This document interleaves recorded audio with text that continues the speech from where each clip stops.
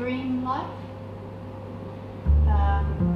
by a band called Slowly Rolling Camera. What was your first impression? And he just blew me away.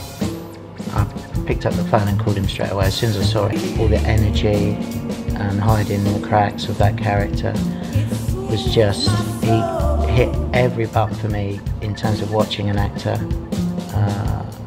and the actress that was opposite him. It actually influenced me as a filmmaker, which I can't say a lot about. It's not something I often say about actors.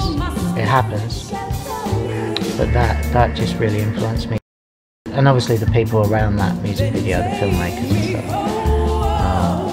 were probably one of the best music videos I've seen. And you know, he was in the middle of that, so that had an influence. So that whole team, the director,